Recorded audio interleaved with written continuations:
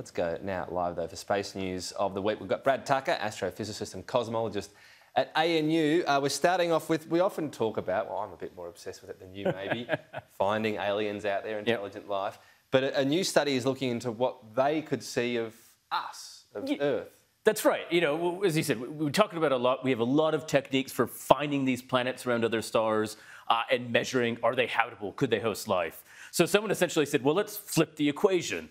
What if an advanced civilization existed and they looked at us?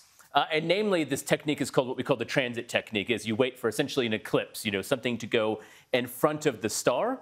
So we just saw a tiny little planet go past. That's right. And so you see kind of the wink or the blip. And by seeing that this planet exists, so you kind of see the planet going in front of it, you see the dimming of light, hey, there's a planet there, so we discover it.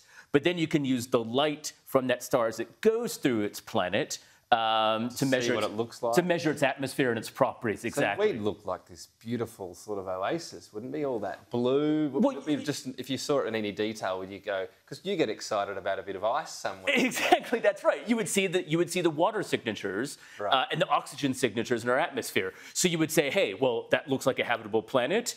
And in fact, if you had a big telescope, you would actually start to see in modern days a whole bunch of little twinkling from all of our satellites. Right. So you'd actually start to see then, hey, there's an advanced civilization there. And so a calculation has shown that, well, within about, if you looked at the Earth in the past 5,000 years, since kind of there was human civilization to some degree around the world, you know, not maybe satellites, but something, there's about a couple of hundred stars nearby that could have seen it and in enough detail to say, hey, there is potentially a habitable planet that can support life, much like what we do now.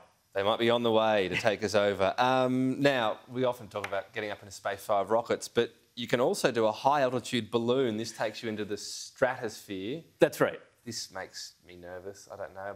But I just think of a rickety little basket and sort of peering over. This isn't quite, you know, going in a hot air balloon or, you know, up style where you're attaching balloons to a house. These are high-pressure balloons. So, you know, we're talking about things that could be stories tall, way above the ground, and that essentially they can attach not a large basket, so to speak, but a large capsule underneath. Right. And this is kind of what you're seeing now, is that you actually have a giant pressurized environment, because at 30 to 40 a lot of people in there. That doesn't look COVID safe. Well, at this point, I wouldn't say it's running anytime soon. They want to run in 2024. So they're marketing essentially half the height to space, but you get to see the curvature. You don't get to experience microgravity, so no floating around for you. Is there less gravity? So there is less, but probably not dramatically enough. If you jumped up and down, would you be able to notice the difference? You'd probably be able to feel slightly different, but more so from the height sickness. It's kind of like if you go up to Mount Everest or on a tall mountain, you start to experience the difference in terms of height and pressure. So like you're not going to be able to suddenly dunk. No, that's right. You're not going to be essentially joining the NBA. But these are the views that you get. You get to see looking down. You get to see the curvature.